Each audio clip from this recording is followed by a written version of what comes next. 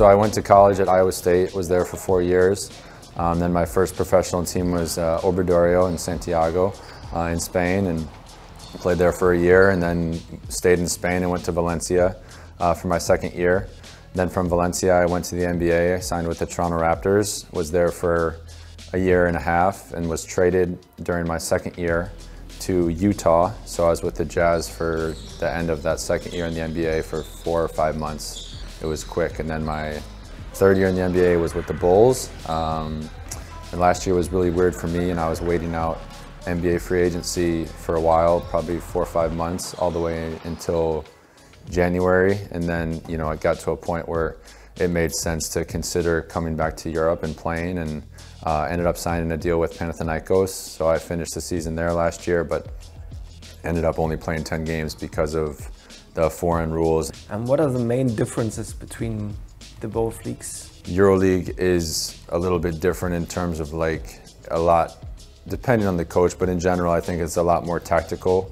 There's a lot more strategy involved, I think, in Europe. Obviously there's rules, for example, the defensive 3 seconds in the lane. That's not a thing in Europe. It makes it a lot harder, I think, for guys to penetrate as easily. In the NBA there's a lot more space. The three-point line is wider as well, which makes a difference. And then obviously like there's off-the-court things that aren't necessarily the same. It's just, I mean, in EuroLeague we don't have the same resources in terms of the NBA, in terms of just money, you know, like it's just different, you know, traveling, accommodation, stuff like that. But in terms of the game, obviously both are extremely high level. I think EuroLeague 2 just being like a round robin, like 34 games, like every game is so important.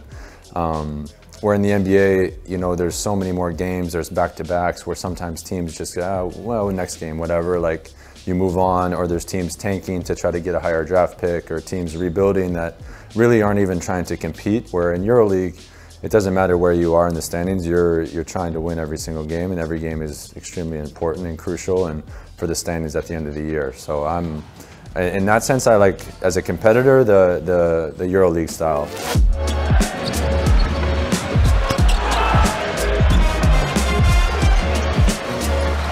Playing in Euro Cup, it was the first time I had played in a European competition, because my first year we only played ACB. So it was my first kind of taste of Europe and traveling to other countries and playing different countries. And obviously it's not the same level as EuroLeague, but Euro Cup it was a really high level that year.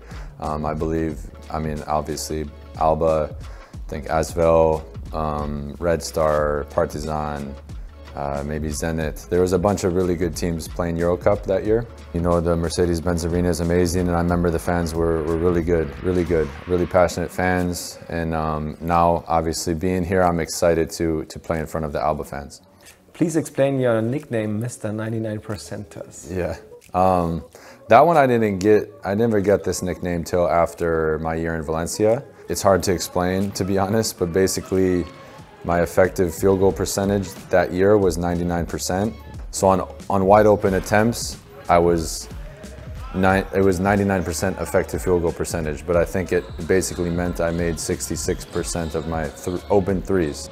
Obviously, I know that like my biggest attribute on the basketball court is my ability to make shots, and I'm never gonna like not try to do that.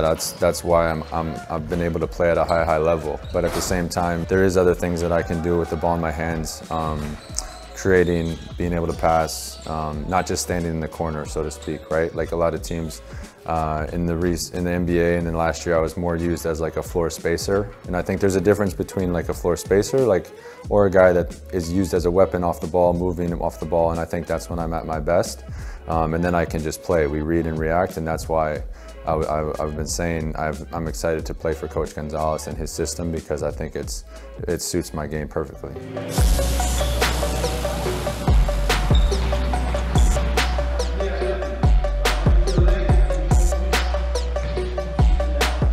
First days have been good. I think everyone welcomed me when I got here, so it makes it easy. You know, I've played on a lot of different teams. It's always a hard adjustment when you're moving to a new city, all the transition things off the court, adapting to a new country.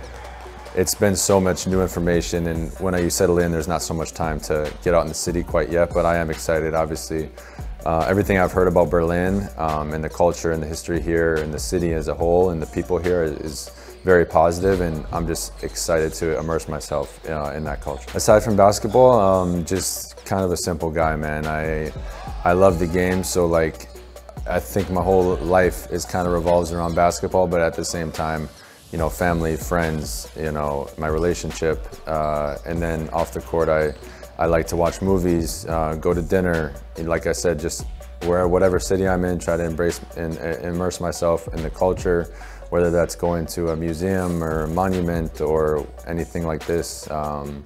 Being outside as much as I can, and just trying to live life to the fullest. I mean, my goals here, I try to every year just take things day by day. I don't try to set like expectations for myself or the team. I just organically throughout the year, I think you achieve your goals if you take care of what you need to do every single day, right? You come in here, you be a professional, you get here early, you get in your work, you practice well as a team, and you build good habits, and then those habits carry over to games where then you're able to have success. You know, for me personally, it's a big opportunity to have a bigger role on a team in EuroLeague and kind of establish myself in EuroLeague, because like we talked about, in Valencia I played Euro Cup and then I went to the NBA. So this is really my first normal season and real season to play in EuroLeague. So I'm excited for myself, and I think it's a good opportunity, great team. The playing style and the coaching style fits my game. And then with that, obviously our team goals is just to compete and try to win as many games as possible in both BBL and EuroLeague. And obviously, you know, the goal for any team is to win a trophy. So, you know, that's our goal as well.